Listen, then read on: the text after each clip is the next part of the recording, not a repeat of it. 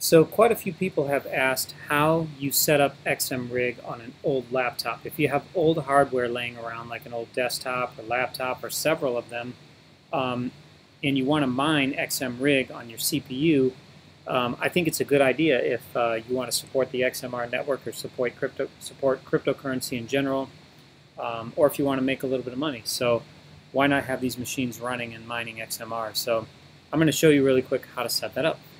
So go to Google, type in XMRig GitHub, and it's going to take you to the download section of GitHub for XMRig. So if you click on that and slide down on the right-hand side, you'll see releases. Click on that. In my case, I'll slide down a little bit. Here are your assets. I've got a Mac OS, an older machine, about a 2015, 2016 model with an Intel i7 in it. Still got a good chip. And still has some life in this machine, but I wanted to mine in the background. So the way you do that is you right-click on the file and copy link address, and then you open up Terminal, which I have open already over here, and you use a command called wget to get the file, and then you paste the GZ file, so the file that we got from GitHub. So if you don't have wget already, download something called Xcode Tools from Apple's website, or use a program called Homebrew to install it. So once you have wget, you just hit enter there, and you can see that it saved the file. And we are going to gunzip this file with a program called gunzip, and we do that like that, and that leads us with a tar file now. And now what we do is expand the tar file like this, and you can see it created a directory and then 3 files below it. And what we're going to do is change that config file using a program called vim, or vi. So I'm going to vim config.json. Sorry, I need to cd into the directory first, and then vim config.json. And I'm going to shift G to get near the bottom of the file, and I'm going to go up to these lines right here: URL, URL, user, and pass. And the command to clear this out is dt double quote to delete until the double quote. So dt double quote, and then here I'll just hit X to get rid of that. So the username is your, the URL is your pool address. So I have open in another location. Actually, what I'm going to do is open another shell, and I'm going to cat documents config.json, and I'm going to grab the pool from a file that I already created from another worker.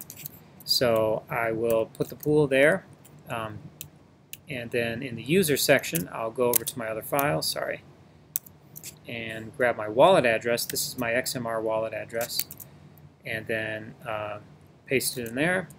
And then pass is the name of your rig, so I'm going to call this one old MacBook. And then escape, right quit, bang. And now we have our completed config.json, so now we just type xmrig and it will load the config.json. And you can see this is what it looks like when you start it up.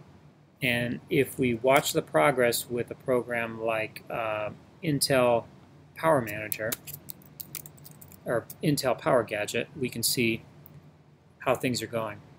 The temperature is probably going to start rising. The CPU utilization is probably going to hang out around 50 because I've only got half of, basically I'm only using half power here, but you can kind of see what's going on. So it's running. I've only got 3 threads. I could double that and get a better hash rate, but the way you check hash rate is with these commands right here. So I type H for hash rate. You can see I'm getting 1.1 kilohash per second, which isn't much, but I also want to use my machine at the same time that I'm mining maybe, so it's good to only run it at maybe 75% power, but in this case it's just 50%. You can pause the program if you want. If you want to use your machine, I would suggest pausing it and then using your machine and then resuming, R for resume, when you're ready to mine, like overnight.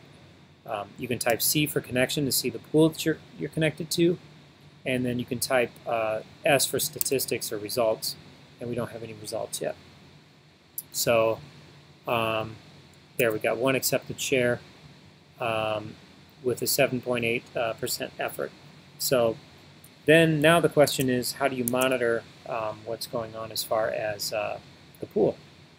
So we're using support XMR, so I just type in supportxmr.com.